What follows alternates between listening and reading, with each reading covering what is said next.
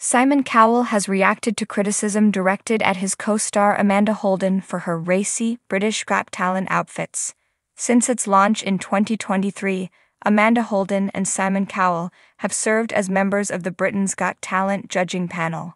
Alicia Dixon and David Walliams later joined them in 2023. However, Amanda has encountered criticism regarding her wardrobe choices from ITV viewers over the years.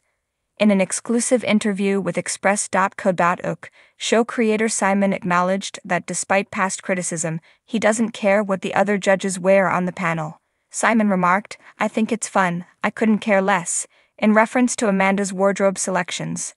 "You'll see some of the outfits this year, it's like whoa, but that's Amanda." Amanda continued by saying that Simon never chastises her for her wardrobe choices. She went on to say, "He encourages us to break the rules and be extra naughty, and we've never been directed on anything, and I think that's why the show works." Amanda talked about the pink latex dress she wore to the BGT preliminary round as well. She acknowledged that even though she loved the look, it did cause her to perspire a little, but it didn't stop her from wearing it again. When talking about her future wardrobe, the mother of two joked, "I am thinking more rubber.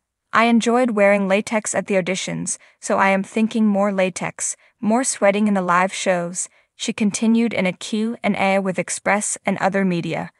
BGT returned to television earlier this month after a 2-year hiatus caused by the coronavirus pandemic. Nonetheless, viewers of the 2023 season of the previous show complained about one of Amanda's ostentatious gowns. So offended were hundreds of fans that they even complained to TV watchdog Ofcom. Though some fans said they could see her nipples through it, the dress in question was a low-cut blue number with a split up the side. At the time, Ofcom verified that 277 complaints had been made regarding the show, 235 of which had to do with Amanda's attire. In the same season, controversy surrounded stand-in judge Ashley Banjo and his dance group Diversity after they performed a routine with a Black Lives Matter theme. Thousands of viewers were upset enough to file complaints with Ofcom about their performance.